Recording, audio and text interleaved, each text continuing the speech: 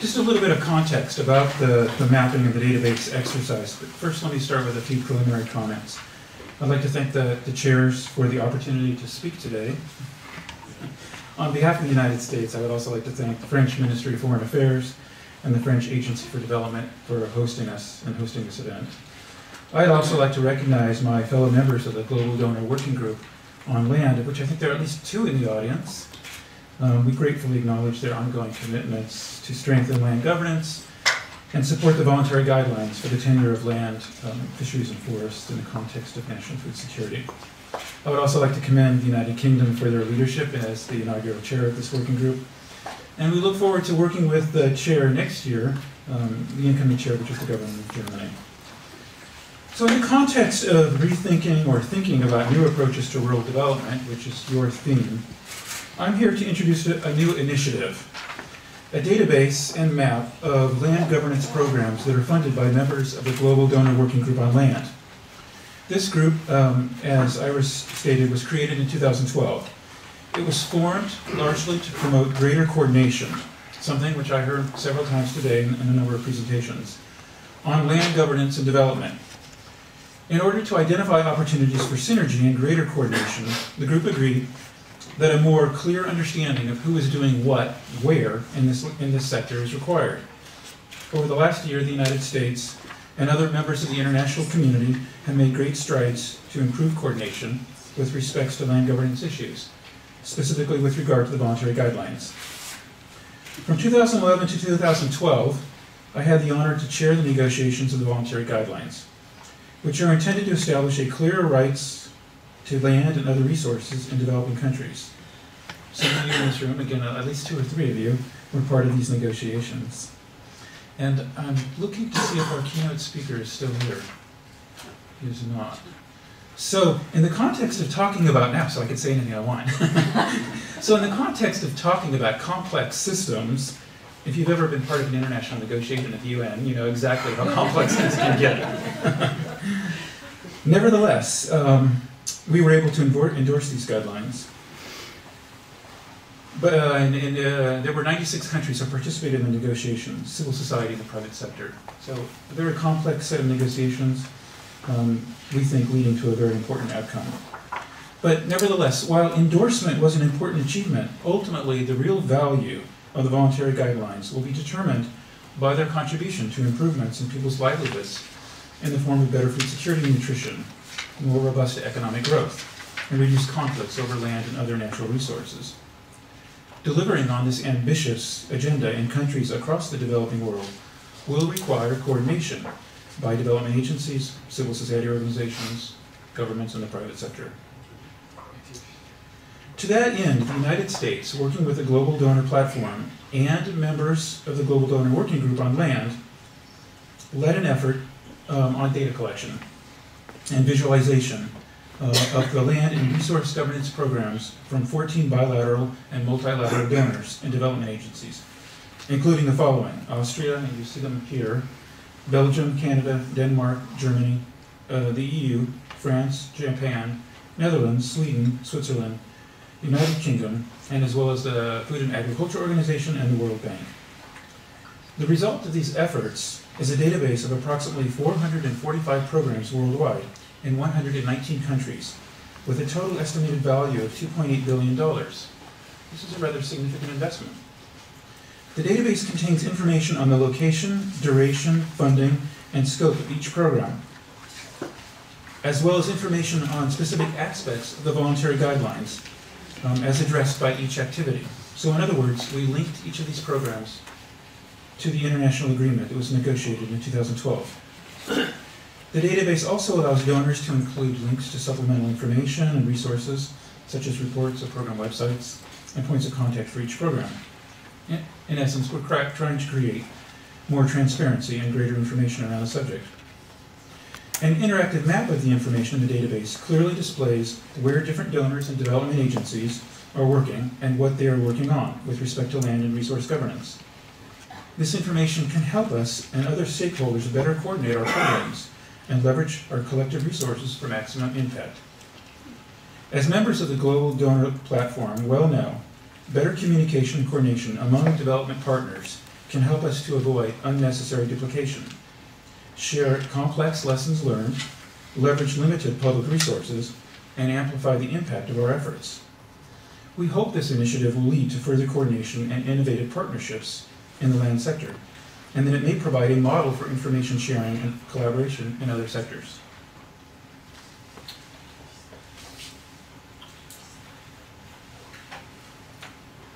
Okay, so we're going to step outside the PowerPoint here for a minute to display the live version of the interactive map, which represents the information in the database. And as Dr. Myers said, we wanted to create a tool that could clearly display where the different donors and development agencies are working and what they're working on with respect to land and resource governance, and specifically supporting the voluntary guidelines. So we developed this interactive mapping tool, which is a visual display of the information in the database. And the way it's structured is that each donor from this list of donors or development agencies is represented by a single shade of this light green color. And where different donors and development agencies are implementing land and resource governance programs in the same country, the colors are layered on top of each other to create a darker shade. So where there are lighter shades on this map, there are fewer donors working on land programs. Where there are darker shades, there are more donors working on land programs. You can also filter this by any donor or development agency or any combination of donors and development agencies. So for example, we can see where Germany is working, where the UK is working, and where the United States are working, all together. So again, we have different shades layered on top of each other to represent more or fewer programs. And you can click on any country in the database and pull up the information for that program. So you can see which donors are working and where they're working, the duration, the funding, the scope, the location of the project, as well as the specific aspects of the voluntary guidelines that are addressed by that program's activities. And as Dr. Myers said, you can link to supplemental information such as the program website or supplemental reports. And just one final note on the methodology. USAID played a large role in bringing together the information for this database and working with the Global Donor Platform to host the database and the maps, which we're very grateful to the platform for doing. But this initiative was very much set up as a decentralized system. Each donor and development agency has a unique login access to the database, and they are responsible for managing their own program information. So each donor uploads, edits, manages their own information, and the quality of the information represented in this database is really dependent on each donor and development agency maintaining the accuracy and timeliness of the information provided.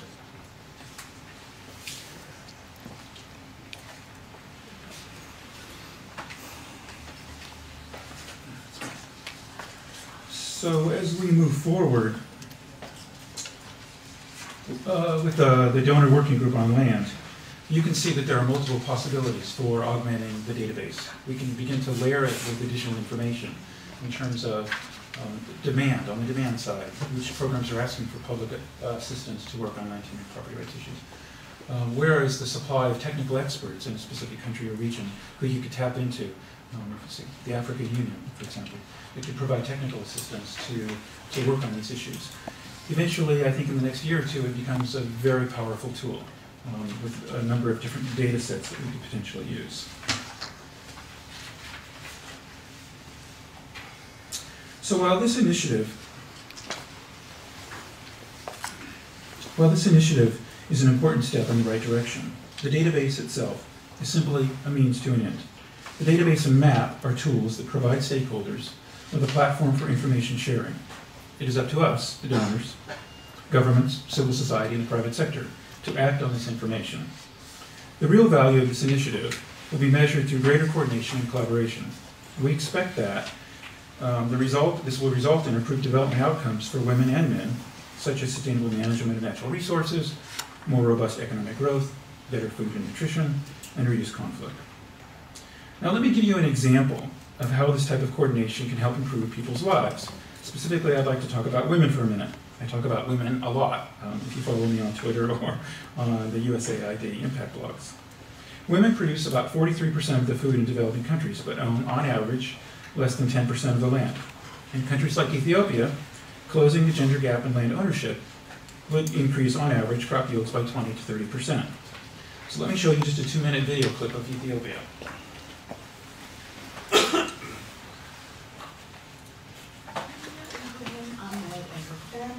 Demonstrate the positive benefits that can come from stronger property rights. Kenya and her husband are farmers in Haramaya, Ethiopia. For years, they rented land, growing just enough food for their family, while also earning a small income.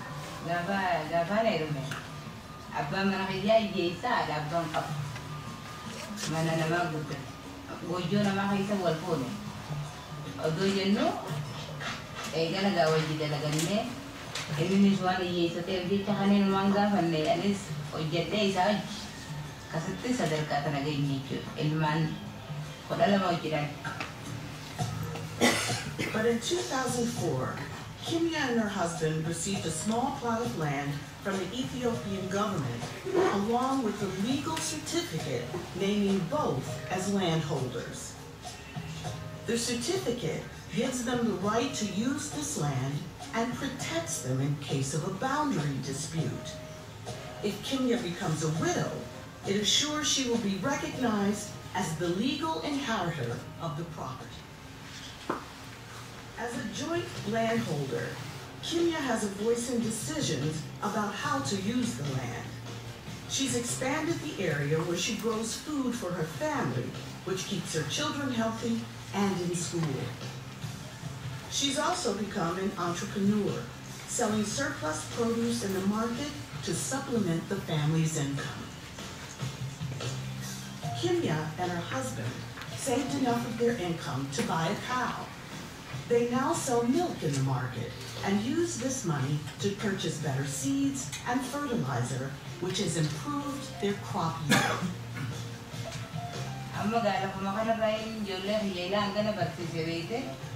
Providing women with more secure rights to land, homes, and other property can have a powerful impact. So, these outcomes are more likely to be realized when we coordinate. The Global Donor Working Group on Land, and the database and the mapping exercise all help us to do this. For example, last month, the governments of Ethiopia, the United States, the United Kingdom, and Germany formed a partnership to support the Voluntary Guidelines, promote responsible agricultural investment, and strengthen land rights for women and men in Ethiopia. This partnership was a direct result of the coordination efforts of the Global Donor Working Group on Land. We hope that this type of multi-stakeholder or multi-donor partnership will be the first of many in the land sector. And we hope that this model of information sharing and coordination will be of interest to others within the development community. In keeping with the theme of thinking about new approaches to rural development, we recognize that in order to fully achieve our goals of broad-based economic growth and sustainable development, we must also increasingly work with the private sector. A growing number of private companies have recognized the financial and reputational risk of operating in countries characterized by weak land tenure systems. Fortunately, many companies are now seeking opportunities to invest and conduct business in ways that recognize and respect the property rights of local individuals and communities. We in the donor community have the capacity to help the private sector to develop and implement practical strategies that promote responsible investments, that recognize people's rights to land and help lift millions out of poverty. The voluntary guidelines and the forthcoming principles for responsible agricultural investment can help guide this process. But we also need a working fora that will facilitate the transfer of knowledge and best practices from the development community to the private sector, and a platform for private firms to consider models and build consensus. To that end, the United States hopes to work with private companies and other donors to create a private sector roundtable on land. One use of this database is to potentially help inform the private sector of where we are working on tenure issues. The United States is planning to sponsor several events at this year's World Bank Land and Poverty Conference, and we will bring together private sector interests and development actors to help move this agenda forward. We hope this will be of interest to other donors working in the land sector. In close, we look forward to continuing working with you on these and other important initiatives. Thank you very much.